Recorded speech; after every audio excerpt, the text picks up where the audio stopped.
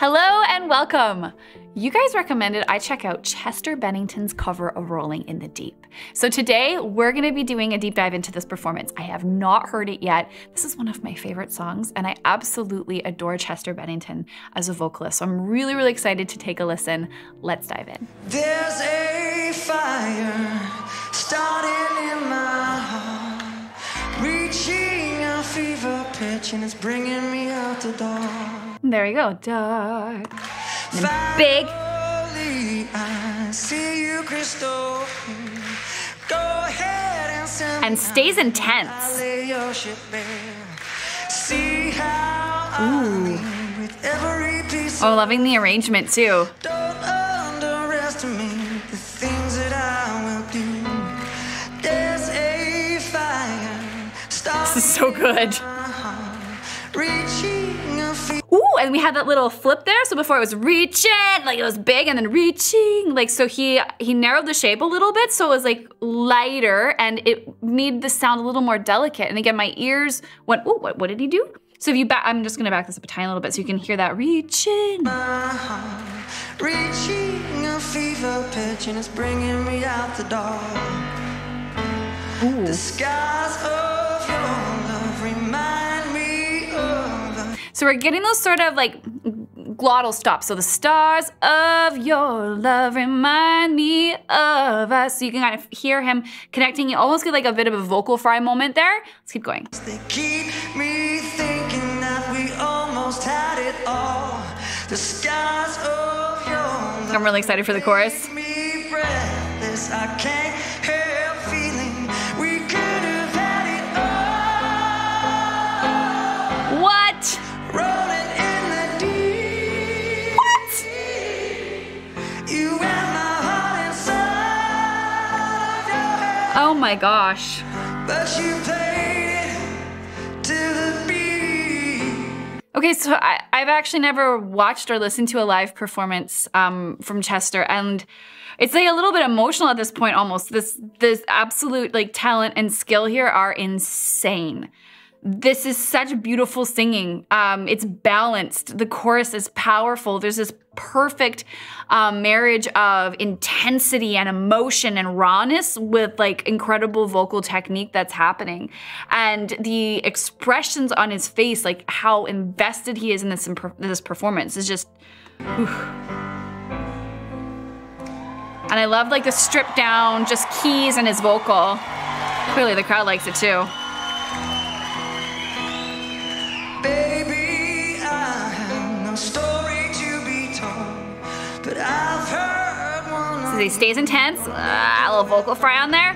See me in the depths of your despair, making a home down King. there. Let's it lift. The skies of your love remind And he's building tension. He's not getting too intense. that we almost So it kind of builds and then comes back. skies of your love that leave me breathless. Building, building, building. Can't help feeling we could have had it all.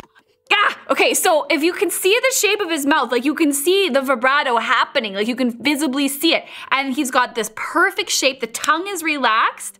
I'm gonna back it up tiny. You can only, I'm talking so fast, I'm not actually forming words properly. That's how excited I am about this performance. Watch his mouth as he goes into this chorus. I can't help feeling we could have had it all. Rolling in the deep. Do you know how hard it is to sing the E vowel in this song? So if you've never sung Rollin' in the Deep, as soon as you get to the E, it's so easy for the whole train to come off the tracks. But Chester's nailing it. Rollin' in the deep. Like it's not flipping, it's not disconnecting, it's not over compressing, it's not deep, it's deep. It's so good. You and my heart inside. And hear the difference. I can't believe this is live vocals. Well, I can, but I can't. The way he's getting through the word side, it's not side, it's not flipped, it's side, and he's got the vibrato happening, nothing's tight or tense, the quality. I think this is what I'm noticing, the quality of the sound here. But she played it to the beat. We could have had it all. This is so good.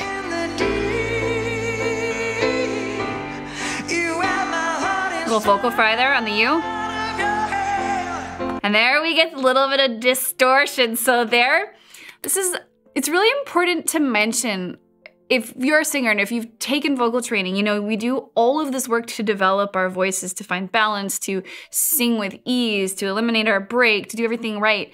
But then when you get into a performance like this, it's so important that you allow space for emotion, and portraying emotion and authenticity in a vocal performance, it sometimes takes over doing things correctly. Like, it would be more important that you get a little bit of distortion, that you get a little bit of grit, maybe you get a little bit of tension to show what it is that you're feeling when you're singing this. And this is what Chester is doing so brilliantly in this performance. But you played it with a beat. Little cry there. And singing that right into a closed mouth shape. Please don't be the end. I don't want this to be the end. More goosebumps. This is just a piano and a voice, and it's so intense. Throw your soul through every open door. Count your blessings to find what you're looking for. And so there is this use of this more of like a closed space here. So blessings, we sing into the ing, and you can kind of see that he's singing into a bit more of a smiley shape here, and that just gives like a really cool sound and texture.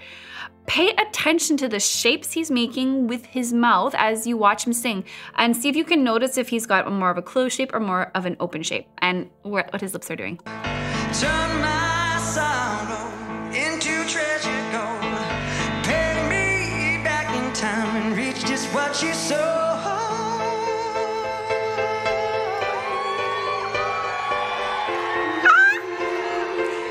I wasn't expecting that. It was so good. You're gonna wish you No. never had met me. Tears are gonna fall. No. Rolling in the deep. You're gonna wish you. Okay, so he was like up high using like a head voice sort of falsetto thing happening there, and I didn't think he was gonna do it because that's like really hard to attain that balance. So it's almost like walking on like a tightrope. So it's like you have to hit those notes perfectly with just the right amount of balance. And you have to remember, he's singing live. So like, you know, there's the intensity. I don't know what he sang before this. I don't know like what's happening, but to maintain that level of vocal control and focus in a live performance, it's crazy. And it was so good. I'm gonna back that up a tiny little bit because then he goes lower, and now we're in more of a chest voice place. And now we have the ability to connect with like a little more intensity. And he used vocal fry to get him back into that lower part of his voice.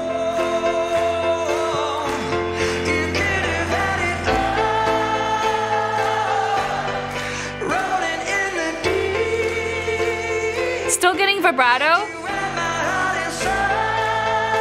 This is crazy.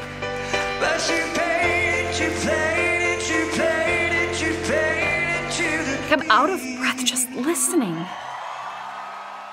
Okay, so I didn't really want that performance to end. And I don't think I was actually fully prepared for what I heard. And I think it's like I had assumptions, having only heard Chester Bennington in the context of Linkin Park, which is really intense music, and you know, vocally, you kind of just assume like, well, they're probably like really tense and, you know, thrashing on their voice. That's absolutely not the case. And this is the second time that I've been proved wrong. You know, the first time it was with Disturbed's cover of Sound of Silence. Like the vocal excellence here is blowing my expectations out of the water. And I'm so thankful. Thank you for suggesting this song. I feel like life is now wouldn't have been complete had I not heard this. So what we have here is an incredibly skilled vocalist who is balancing vocal technique with real raw emotion to create an unforgettable performance. So I don't know, maybe you could tell me if you're a Chester Bennington fan. a little bit about his vocal history, if you know if he had vocal training, formal vocal coaching, or if this is just his voice. He certainly was an absolutely incredible vocalist. I'm gonna be listening to this again and again and again. Some things for you to keep in mind. I would love to encourage you to go back and listen again. Having heard some of my reactions, I would be interested to hear what your reactions are. What style techniques do you hear being used here? I noticed vocal fry, I noticed vibrato. There's a little spot where I heard a cry.